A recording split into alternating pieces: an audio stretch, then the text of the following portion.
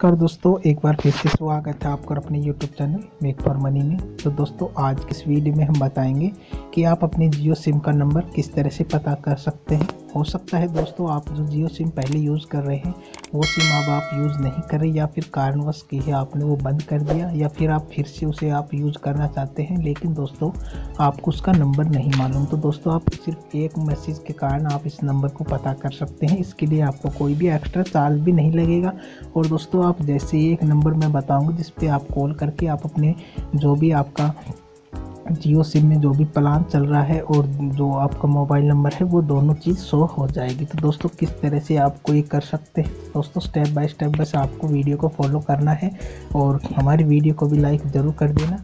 तो चलिए किस तरह से आप अपने मोबाइल सिम का नंबर पता कर सकते हैं। तो दोस्तों जैसे ही आप अपने मोबाइल के डायल पैड में चले जाएंगे तो दोस्तों यहाँ पर आपको टाइप करना है 1299। तो दोस्तों 1299 पर आपको कॉल कर देनी है जो भी आपकी जियो सिम है उस पर। फिर जैसे ही आप कॉल करेंगे तो दोस्तों वहाँ पर आपको एक कॉल जाएगी और उसके बाद ये कॉल ऑटोमेटिक डिस्कनेक्ट हो जाएगी। और उसके बाद दोस्तों आपको अभी दिखा देता हूँ, आपको सामने एक मैसेज प्राप्त होगा।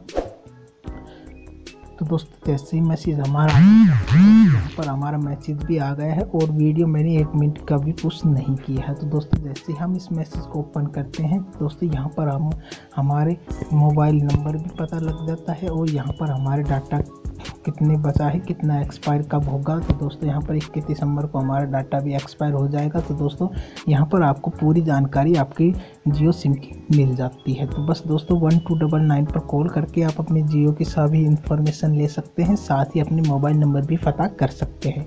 अगर दोस्तों वीडियो अगर ज़रा सी भी आपको यूजफुल लगी तो वीडियो को लाइक ज़रूर करके जाना और साथ ही हमारे से जुड़ने के लिए हमारे चैनल को भी सब्सक्राइब ज़रूर कर जाना। तो मिलते हैं इसी तरह की नई इंटरेस्टिंग वीडियो में, तब तक के लिए धन्यवाद।